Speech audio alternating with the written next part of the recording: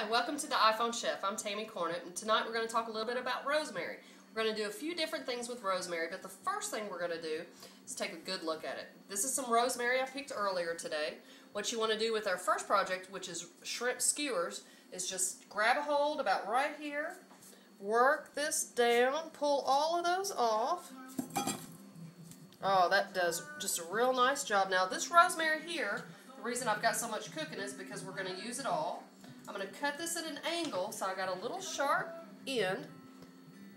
And now I'm going to soak these for the day. Just like you do any skewers you're going to use before you put them on the grill. Let them soak in water for at least 1 or 2 hours. I'll let these soak all day. These right here have been in the sink. They're real good and moist. Now I'm going to take my favorite mixture for skewers. I'm going to do an onion. I'm going to do one of these jumbo shrimps from Charlie's. We're inland here, so it's really nice to have a good fishmonger who takes good care of you and keeps you in with some great fish, fresh. He flies it in every day.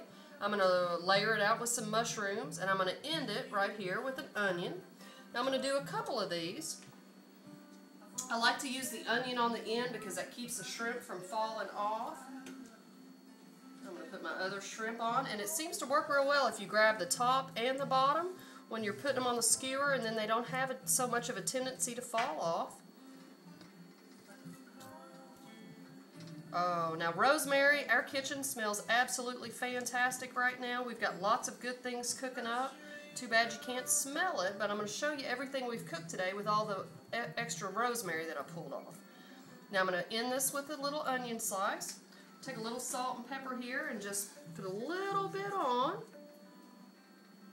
just to give a little season. You can use whatever seasons you like. Now I'm going to take these out and put these on the grill.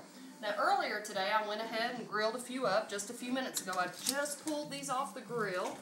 Take a good look. Oh, they just look absolutely fantastic. I'm going to pair those tonight with a little wine from Elk Creek, a little Riesling. Always seems to go real well with the seafood. Now this extra rosemary that I had today, I made up a few different things. Rosemary for me is one of those things that's kind of hard to use.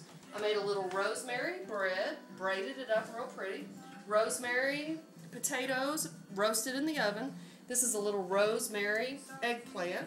Just eggplant, little olive oil, the eggplant, the rosemary gives it a real nice flavor. Roasted both of those in the oven just for 30 minutes. I made a little dressing with just some lemon juice, some olive oil, a little white wine vinegar, and a little rosemary, and let it sit all day. And now the one thing I wasn't real sure about was dessert. Now how on earth could you use rosemary in a dessert? I took a regular shortbread recipe, added a little chopped rosemary real fine and some pine nuts, and we'll give it a try.